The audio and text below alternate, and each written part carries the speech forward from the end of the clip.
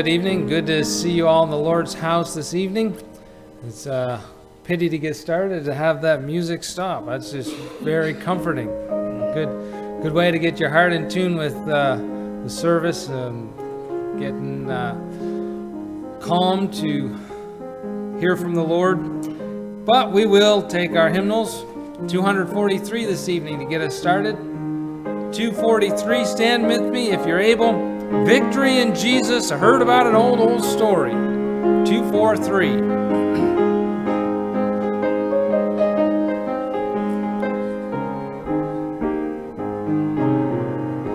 I heard an old story, how a Savior came from glory, how he gave his life on Calvary to save a wretch like me.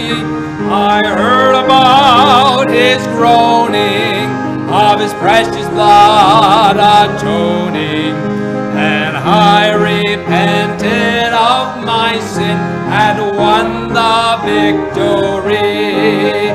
Oh, victory in Jesus, my Savior forever. He sought me and he bought me with his redeeming blood. He loved me ere I knew him, and all my love is to him. He plunged me to victory beneath the cleansing flood. I heard about his healing, of his cleansing power revealing, how he made the lame to walk again, and he caused the blind to see.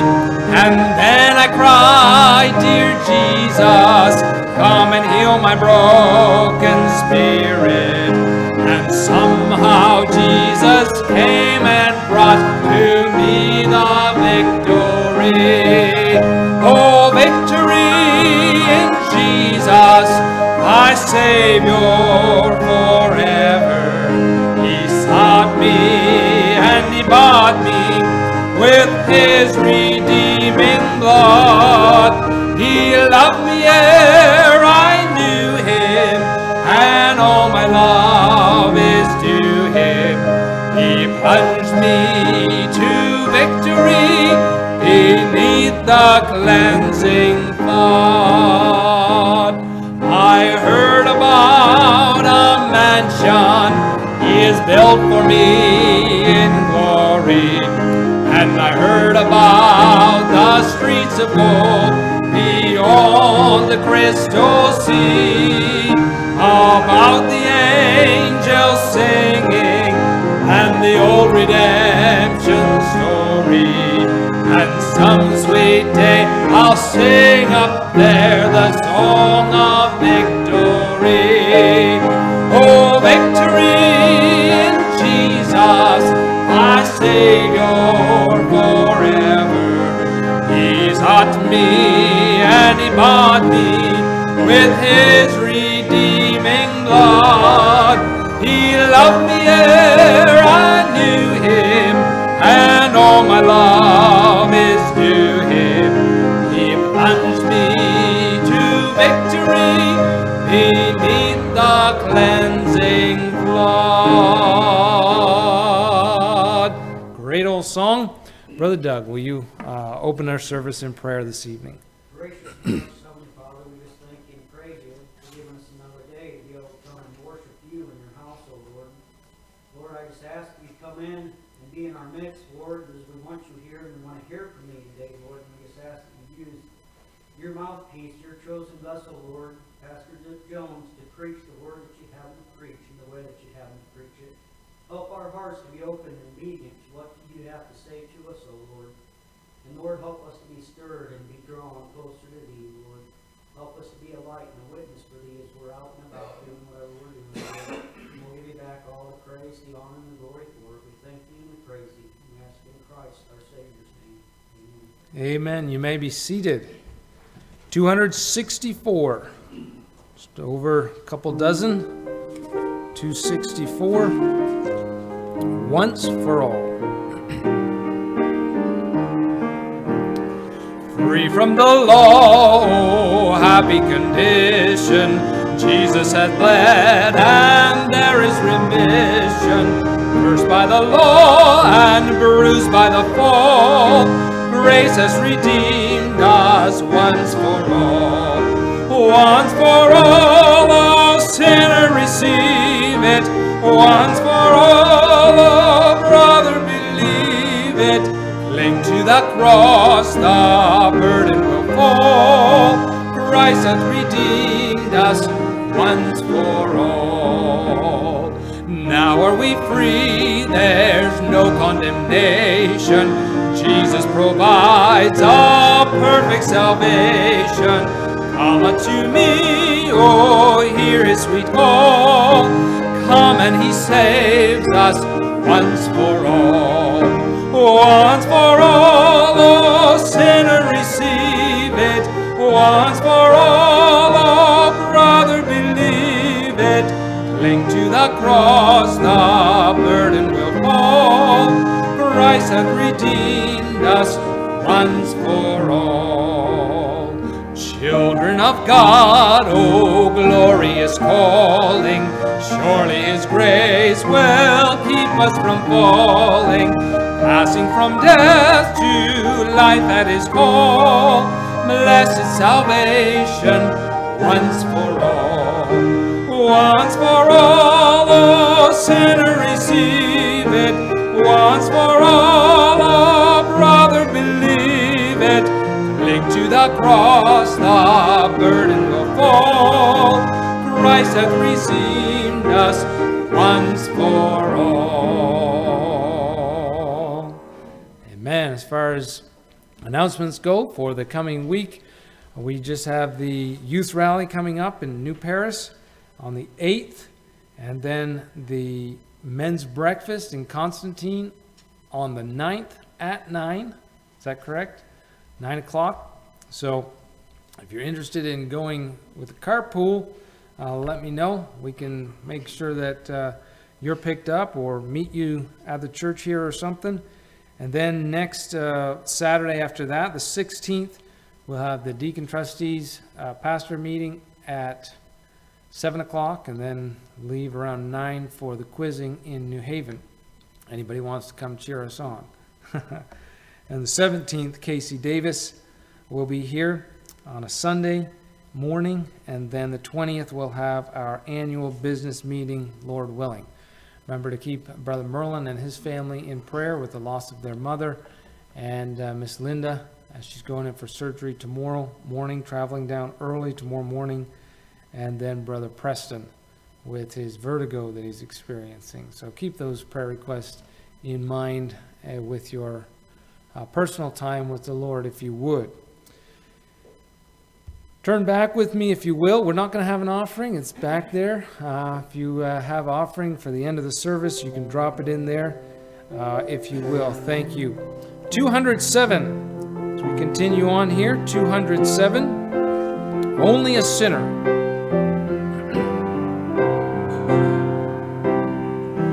Naught have I gotten but what I've received. Grace hath bestowed it since I have believed. Boasting excluded, pride I abase. I'm only a sinner, saved by grace. Only a sinner, saved by grace. Only a sinner, saved by grace. This is my story, to God be the glory. I'm only a sinner, saved by grace. Once I was foolish and sin ruled my heart, causing my footsteps from God to depart. Jesus hath found me, happy my case. I now am a sinner, saved by grace. Only a sinner, saved by grace. Only a sinner, saved by grace. This is my story, to God be the glory. I'm only sinner saved by grace. Tears unavailing, no merit had I. Mercy has saved me, or else I must die. Sin had alarmed me, fearing God's face, but now I'm a sinner saved by grace. Only a sinner saved by grace. Only a sinner saved by grace. This is my story, to God be the glory. I'm only a sinner saved by grace. We'll stop there and turn over one page, 208, Grace Greater Than Our Sin. Amazing, isn't it? So thankful that it is. 208.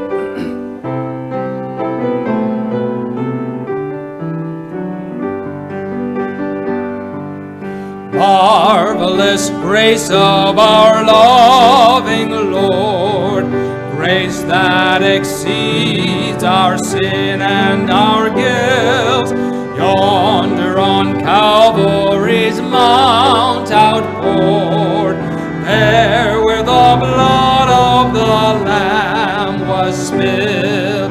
Grace, grace, God's grace, grace that will pardon and cleanse within. Grace, grace, God's grace, grace that is greater than all our sin. Sin and despair like the sea waves cold threaten the soul with infinite loss. Grace that is greater, yes, grace untold, points to the refuge, the mighty cross. Grace, grace, God's grace, grace that will pardon and cleanse within. Grace, grace, God's grace, grace that is greater than all our sin. Dark is a stain that we cannot hide. What can avail to wash it away? Look, there is flowing a crimson tide, whiter than snow you may be today. Grace, grace, God's grace, grace that will pardon and cleanse within. Grace, grace, God's grace, grace that is greater than all our sin. Marvelous, infinite, matchless grace, freely bestowed on all who believe. You that are longing to see His face, will you this moment His grace receive? Grace, grace, God's grace, grace that will pardon and cleanse within. Grace, grace, God's grace, grace that is greater than all our sin. Amen. What a wonderful truth to sing about. Amen. Thank you, ladies. Appreciate you singing and playing for us tonight. We don't have a special tonight, do we? No? Anybody else? Anybody got a special? All right, turn with us again this evening to Joshua chapter 3. Joshua chapter 3, same place we were this morning. Little bit different focus. This morning, a new year, a new comfort. this evening, a new direction. A new direction. Joshua chapter 3, we're going to read again. And Joshua rose early in the morning, and they removed from Shittim and came to Jordan, he and all the children of Israel, and lodged there before they passed over. And it came to pass after 3 days that the officers went through the host, and they commanded the people, saying, when ye see the ark of the covenant of the Lord your God, and the priests, the Levites, bearing it, then ye shall remove from your place, and go after it. Yet there shall be a space between you and it, about 2,000 cubits by measure. Come not near unto it, that ye may know the way by which ye must go. For ye have not passed this way heretofore. And Joshua said unto the people, sanctify yourselves, for tomorrow the Lord will do wonders among you. And Joshua spake unto the priests, saying, take up the ark of the covenant, and pass over before the people. And they took up the ark of the covenant, and went before the people. And the Lord said unto Joshua, this day will I begin to magnify thee in the sight of all Israel, that they may know that, as I was with Moses, so I will be with thee. And thou shalt command the priests that bear the ark of the covenant, saying, when ye are come to the brink of the water of Jordan, ye shall stand still in Jordan. And Joshua said unto the children of Israel, come hither, and hear the words of the Lord your God. And Joshua said, hereby ye shall know that the living God is among you, and that he will without fail drive out from before you the Canaanites, and the Hittites, and the Hivites, and the Perizzites, and the Girgashites, and the Amorites, and the Jebusites. Behold, the ark of the covenant of the Lord of all the earth passeth over before you into Jordan. Now therefore take you 12 men out of the tribes of Israel, out of every tribe a man. And it shall come to pass, as soon as the soles of the feet of the priests that bear the ark of the Lord, and the Lord, bear the ark of the Lord of all the earth, shall rest in the waters of Jordan, that the waters of Jordan shall be cut off from the waters that come down from above, and they shall stand upon an heap. And it came to pass, when the people removed from their tents to pass over Jordan, and the priests bearing the ark of the covenant before the people, and as they that bear the ark were come unto Jordan, and the feet of the priests that bear the ark were dipped in the brim of the water, for Jordan overfloweth all his banks at the time of harvest, that the waters which came down from above stood and rose up upon an heap very far from the city Adam, that is beside Zaretan, and those that came down toward the sea of the plain, even the salt sea, failed and were cut off. And the people passed over right against Jericho. And the priests that bear the ark of the covenant of the Lord stood firm on dry ground in the midst of Jordan, and all the Israelites passed over on dry ground until all the people were passed clean over Jordan. Let's look to the Lord in prayer. Dear Heavenly Father, we thank you for this passage of encouragement, passage of victory, just what we need to set ourselves and reset ourselves for this new year. I pray that you would give us direction, that you would give us encouragement. We thank you for the comfort that we saw in your word this morning. In Jesus' name we pray. Amen. Well, like I said this morning, beginning of a new year, there's something special about new things. You have to be careful not to become a shopping addict, but there's something special about a new pair of cowboy boots, a new car, or a new job, a new friend, a new day. There's just something special about that fresh opportunity to start again without any mistakes. And Ephesians, the Apostle Paul wrote in Ephesians, let not the sun go down upon your wrath.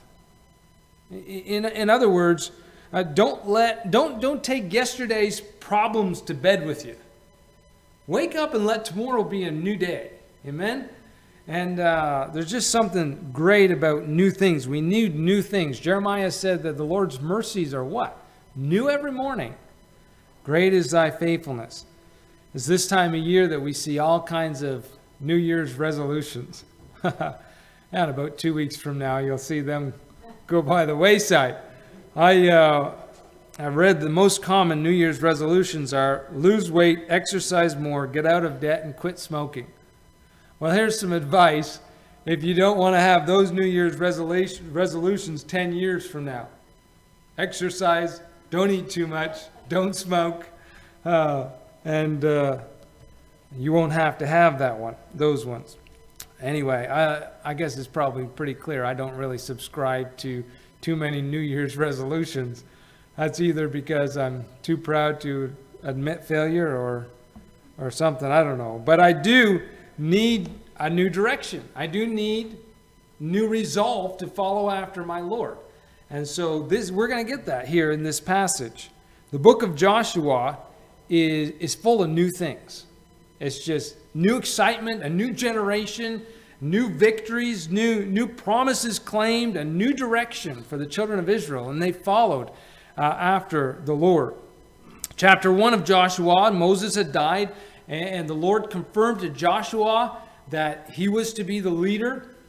Here in this passage, he's confirming it in the eyes of Israel, that Joshua is the leader. Chapter 2, we have the spies that went out and crossed Jordan and went over to Jericho and the country around and spied it out. You know, I wonder if Joshua, he didn't send 12 spies this time. There was only 2 faithful last time. And maybe they were his and Caleb's son. Let me see. Caleb didn't have a son, did he? I don't think he did. Anyway, there were probably 2 guys that were handpicked by Joshua himself. And said, we're only going to send 2 out this time, and they're going to be faithful. And they brought back a good report that the land was scared and shut up, because not only of what the Lord had been doing for them, but because they remembered 40 years ago when the Lord devastated Egypt. And they knew the power of God. It's amazing how much the world knows about the power of God. But here they are, stepping out in faith, and they've moved camp 3 days. They've been sitting there beside the Jordan River, and they're ready to step out in faith. They're ready for something new, but they need direction, and because they've never been, as Joshua said, they've never passed this way heretofore.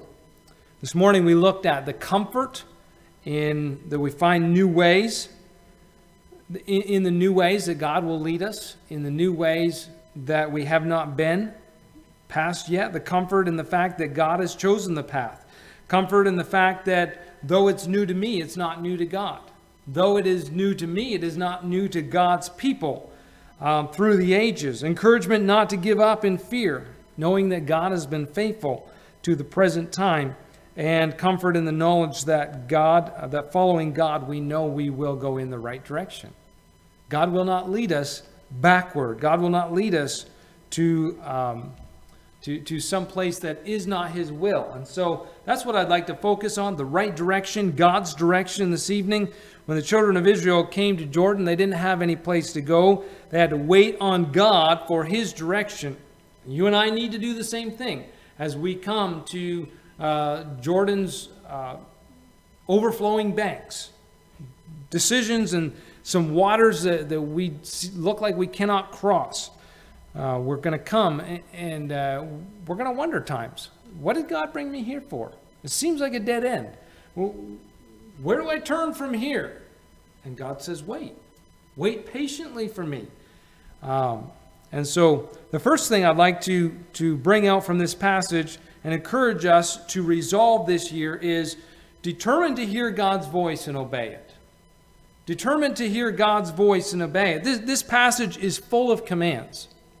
The Lord said unto Joshua, Joshua said unto the priests, the officers said unto the people, Joshua said unto the people. And it is full of commands. But it was to a people that were ready to listen. Determined to hear God's voice and listen. You know, the only thing different from this story and the story back in Numbers, where their fathers and grandfathers stood ready to quote unquote, ready to cross over Jordan was the fact that they weren't ready to listen. Numbers chapter 14 tells us that all the congregation lifted up their voice and cried. This was at the testimony of the spies. Here we have the spies, chapter 2, that came back and gave their report, and the people were ready to go. Back in Numbers chapter 13 and 14, they had the report of the spies, and the people wept and cried. They lifted up their voice and cried, and the people wept all that night. And all the children of Israel murmured against Moses and against Aaron, and the whole congregation said unto them, would God that we died in the land of Egypt, or would God that we died in the wilderness. The only thing different was obedience. The only thing different was a willingness to listen and hearken to what the Lord had told them to. We need to determine, hear God's voice and obey it. The rebellious generation thought that self-preservation was more important than obedience. They thought that because of the circumstances, duty could be set aside. Duty could be set aside because of the giants, and because of the trials, and because of the unknown, and whatever they were scared of. Duty cannot be set aside because of the trials that we need to face. Our duty is to obey and leave the rest up to God.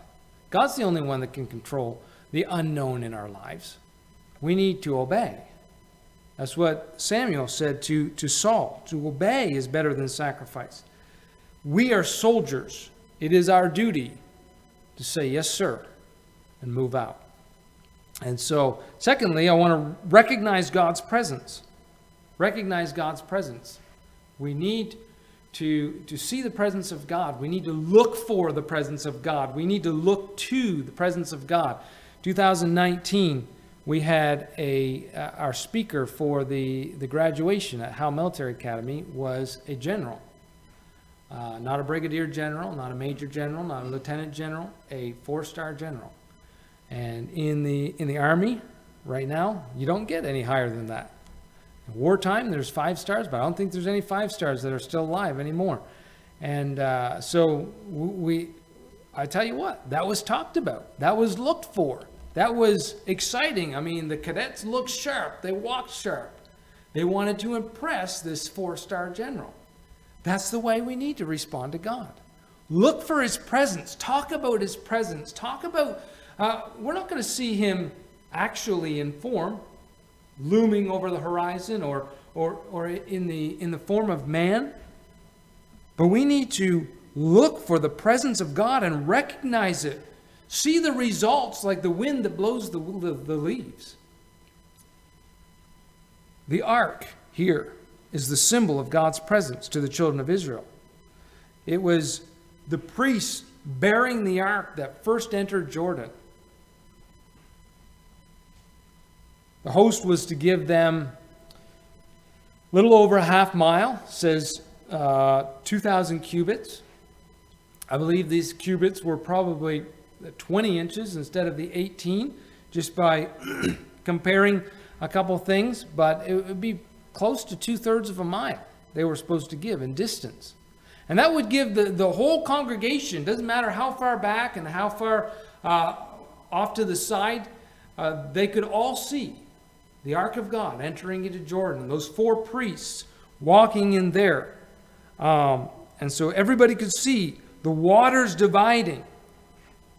The host was to give them this distance and stand back and watch as the waters piled up at the presence of the Lord. See his power. And so the waters piled up on the north side of Jordan and just pushed on back. And from all appearances, it was visible from Jericho, all these waters piling up from Adam, which is on the east side of Jordan, up by the river Jabbok, and then from Zeratan, which is halfway up the Jordan, up in where the brook Cherith breaks off, where Elijah was fed by the ravens. And so this was not a small thing. I mean, having these rushing waters come down and then back up the river Jordan and flowing out, and then on the south side draining away. And the Bible says the waters failed. And those cities along the Jordan River, further down south, wondering what happened to the waters. I mean, this was floody here yesterday, and there's nothing left. And God's power was visible. And anybody who was standing there watching saw the Ark of the Covenant down there in the lowest part of the riverbed. And the water's piling up. Well, I bet you the devil was hard at work trying to break that dam God had made, trying to destroy the children of Israel and any chance of redemption that would be further down the road. Interestingly enough, the Bible says that they were clean passed over. I love that phrase. They were clean passed over Jordan. Can you imagine the excitement when they got on the other side? You imagine them talking, did you see that? Of course they all saw it. But you've got to reiterate and you've got to spread the excitement. And, oh, I thought that was coming down. I mean, this is so high. Have you ever seen, this is like the children or the priests with the Ark of the Covenant would be like a little dot standing in front of this massive dam of water. Incredible, the story they had and the presence of God with them.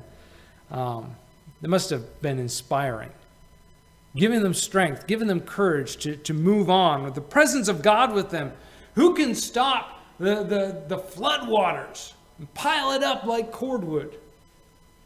What can we not do? What can we not conquer? Isaiah writes, "Fear thou not, for I am with thee. Be not dismayed, for I am thy God. I will strengthen thee. Yea, I will help thee. Yea, I will uphold thee with the right hand of my righteousness." Don't forget that last word, with my righteousness. You're not going to see the power of God if you don't get a hold of the righteousness. But we need not, or we need to look for his presence in anticipation of what he will do, and not go on ahead and try to get ahead of the Lord in independence as if he does not exist. It is his presence in our lives that gives us strength. It is his presence in our lives that gives us victory. And as Daniel said, wisdom and knowledge. Wisdom and knowledge. Daniel wrote, "Blessed be the name of God forever and ever, for wisdom and might are his. And he changeth the times and seasons. He removeth kings and setteth up kings. He giveth wisdom unto the wise, and knowledge to them that know understanding. He revealeth the deep and secret things, and knoweth what is in the darkness, and the light dwelleth with him." Interesting that God gives wisdom, not to the simple, but to the wise. Those who are ready and willing to do his will. Those who already have planned, already know, and are following after the Lord. And Jesus gave the same sentiments in his parables. The disciples came to him and said, "Why do you speak in parables?" Because they don't want to listen. I tell you and explain the parables to you because you're ready to listen. You want to understand, but they don't want to, so their eyes are blind. And so Daniel said, God giveth wisdom unto the wise. Be that as it may be. Moving on, not only do we need to hear his voice and look for his presence, we need to stop being anxious as if God's not in control. God is in control. As feeble as we are, we can't add a cubit to our stature. We can't change our color or control whether or not we have hair or not. If we could, I'd have a little more. It's really quite humorous when you think of our inability and how we flex our muscles and think we're great. But we have no control over our eternal destiny. That's in God's hand. Why do we fret and worry about it as if it is guarded by our own hand? God made it very clear here in the passing of Jordan where the power came from. You guys, you stand back there. You give us a half mile, 3/4 mile head start. The nations need to see. You need to see. This is where the power comes from. You want power? You look to there. You look to the ark. You look to the God, the great I am. That's where the power came from. God made it very clear. Stop being anxious about what you're going to be facing on the other side of the flood. As you're walking by, maybe I would presume about a half-mile downstream, where they could see it. They needed to have that distance. And as you're walking by, you're going to see where the power is that stops that water. That's the power that is going to conquer the armies that you will face in the new promised land as well. You know, the Canaanites, and the Jebusites, and the Girgashites, and the Amorites, and the Hivites, and the Hittites, and they probably felt pretty safe on the other side of Jordan until that ark started walking into the water. And they ran. Everybody in Canaan knew about it. Watch out. The great I am, the Jehovah, the God of Israel is coming across. It's the mightiest manifestation of God's power. It wasn't the mightiest warriors that dove into the water and made it across. It wasn't the host that came down all at once and just plowed into the waters and stopped it. No, it was a small gold box with a couple angels on top, borne by 4 priests. Stopped the waters. It's as if God was saying, you got a problem with me giving this land to these people? You take it up with me. I'm coming in. You wanna take me on? These are my people. That's their land. And they moved across Jordan, and not a single soul lost their life. Just amazing. Not only a sign to the people of God, but as a warning to the enemies of God. Don't mess with Jehovah. Children of Israel couldn't take any credit. There was no way any of them could have said, did you see what I did down there? How many times do we take credit for what God does? We get proud. How many times do we think to ourselves, you know, where would this program be if it wasn't for me? Where would this church be? Where would this program, this or that, where would it be if it wasn't for me? And we rob God of his honor. We rob God of his glory. This wasn't happening this day. There was no way they could take God's glory. We do not guard God's honor. He guards us. And so it was. The Ark of the Covenant stood there in the lowest part of the Jordan River, and the host of Israel passed over on the south side. Oh yeah. When they were out in the wilderness, they surrounded the tabernacle. They surrounded the ark. 3 tribes on each side. But they were not the protectors. That was so that they could be close and have fellowship and have communion with God. They were not the ones that preserved and protected God. And we need to rid ourselves of the idea that we are the guardians of the divine, whether it be a divine God or our divine souls, our eternal souls. No, the Lord is our keeper. God is our protector. He is our shield. And we need to lift him up in our eyes. Stop being anxious about the things as if God is not in control, as if God is not powerful. Be careful for nothing. In other words, be full of care about nothing. God is the one that has the power here. The power comes from God. The power comes from prayer. But in everything, by prayer and supplication, with thanksgiving, let your requests be made known unto God. Fourthly, moving on here, as far as direction goes, don't hurry ahead of God and don't hesitate when he gives the green light. Don't hurry ahead of God and don't hesitate when he gives the word to move. How many times do we anticipate trouble and rush headlong after a solution without any clear direction? The children of Israel did not rush into the Jordan and trust God to save them. No, they waited 3 long days with no idea what they were to do. And when the orders came to pack up their tents, they waited again until the ark was in the water, or the sole of the feet of the priests were touching the water, and the ark was fully halfway into the Jordan River, stopping the waters. They waited. And then when they were given the word, they moved on out. God is not in a hurry. God's clock is never fast or slow. It's perfect. His timing is perfect. And when everything was set in place, they moved out. God does things decently and in order. There's an order to everything he does in our lives, and we need to put our faith in him.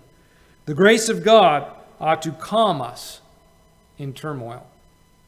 The grace of God ought to calm us in turmoil. And when you and I get all worked up about perceived trouble in our lives, we need to go back to the Word of God and see if we're accessing that grace at all. See if the grace of God is really controlling in our lives, because it's there for us to access.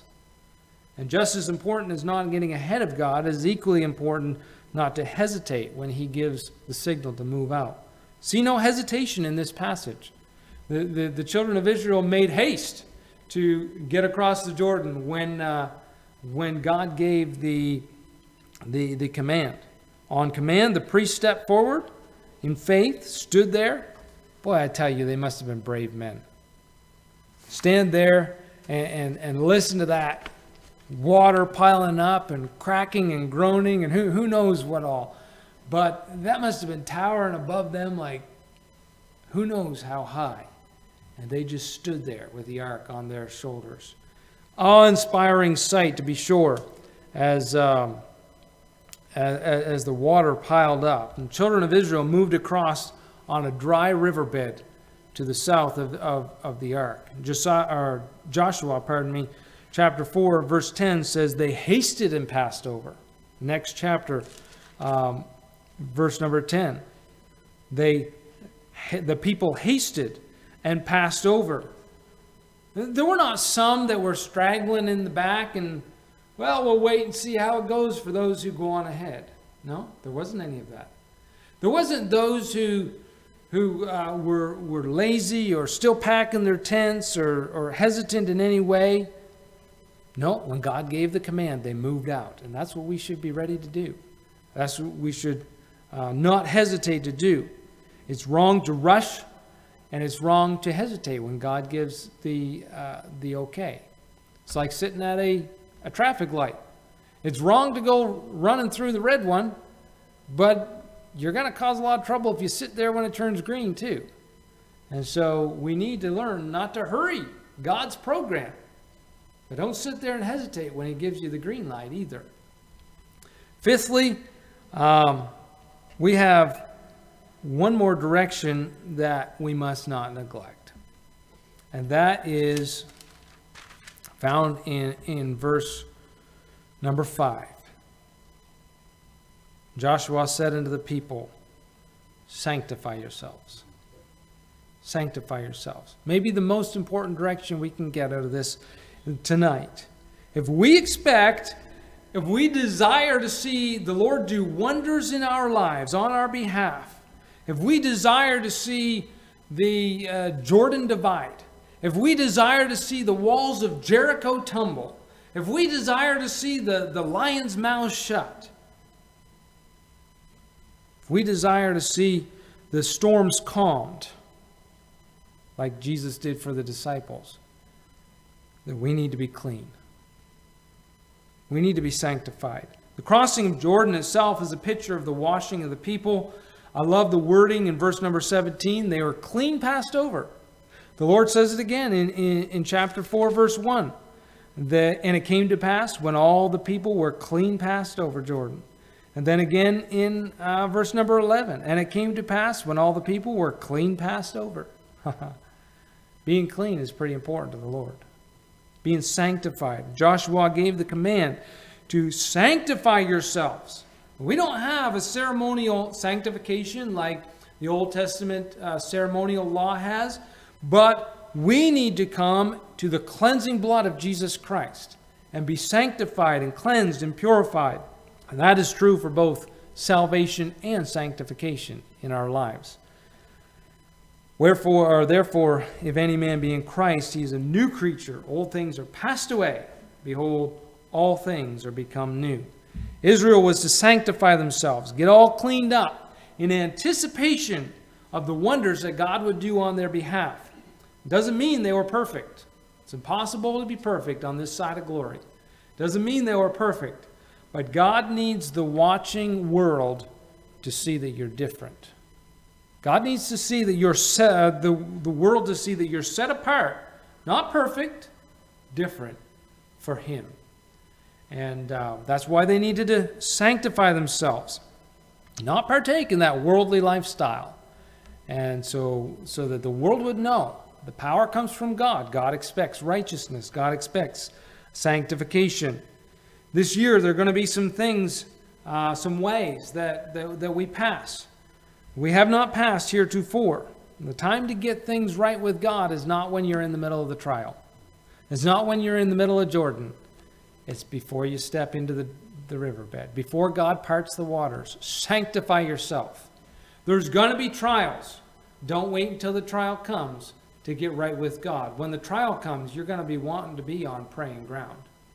You're going to want to be on holy ground, prayer answering ground when you are in the trial, in the flood, or else those flood waters won't be stopped. And what a sad thing that would be. What trial do you fear? What seems to be too great a cross to bear this year? Is it debts?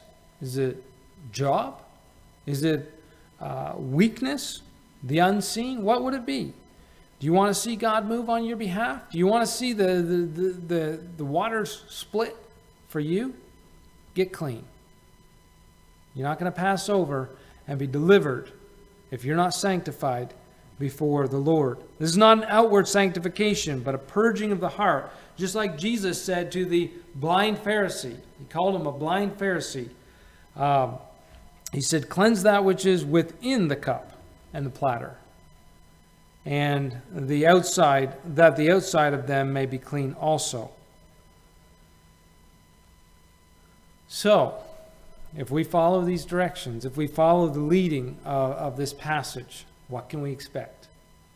Does it mean that we're never going to go into trials anymore? We're not going to have any hard times? No. The other side of Jordan, there was battles to fight. There was things to conquer. There was strife. There was walled cities. There was battles. But look what Joshua says in verse number 10. We looked at this morning. Hereby ye shall know that the living God is among you. Living God. All people, all men endure hardships. But through our trials, through our troubles and difficulties, the living God is with us. He's not among them. He's not among the world. He's not working on their behalf. And so the world has their gods. Every one of these Canaanite nations had their gods, several of them. They were powerless. The world today has their gods, powerless to deliver. But without trials, we would not see the hand of God on our behalf. Wouldn't have seen if they had not come up to the Jordan River the way they did, they'd never seen the power of God to split the water. And so our trials allow the world and us to see the hand of God strong on our behalf. Nothing revealed the power of God in the Babylonian kingdom like the threat of death on the head of the wise men. Daniel was one of the wise men, and he was sought out to be killed. And yet God used that trial to show his hand powerful. All of the other wise men were powerless. They had their gods. They were magicians and sorcerers and astrologers. And they had their gods. They had their science. They had their astrology. And they were sentenced to death. So was Daniel. But here was Daniel, one man, stood up, sanctified, clean. He purposed in his heart that he would not defile himself. He was sanctified before God, and that was important. And God changed everything on the behalf of that one man, the living God, was the strength in his life. Nothing revealed the Son of God, the fourth man, like the fiery furnace. If it wasn't for the fiery furnace, nobody would have seen the fourth man standing in the fire. And so when God takes us into these hard times and trials, it's for his glory. And all of the mighty men there standing, and all of the princes and the lords standing there on the plain of Dura that day, they had their god of gold that they were bowing down to, powerless. But the fiery furnace brought out the living God, the fourth man in the fire. And so our trials reveal the living God in our lives and to the world. And so the hardships we endure or expect to endure become easier when we live for God, follow his direction. Jordan River splits and no longer becomes an obstacle. You know, probably each one of us, hopefully each one of us, have things in our lives where we look back and think, I don't know how God ever delivered me out of that.